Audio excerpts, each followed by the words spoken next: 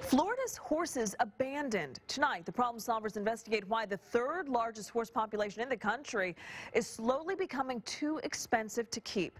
Where will the horses end up? Mike Holfield has a preview. I'm so sorry. Come on, baby. That's my boy. Yeah, good to see you eating. Tonight, the problem solvers investigate the emotional world of horse rescues. We've discovered more and more owners are being forced to surrender their horses because the cost to feed them is simply overwhelming. And they said, well, you probably need to give them more hay, and I didn't have more hay. Our hay bill alone is $500 a week.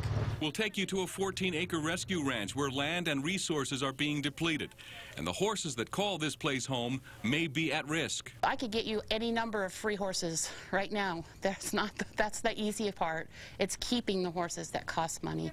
You could help save these horses and many more. Watch our investigation tonight at 11 only on local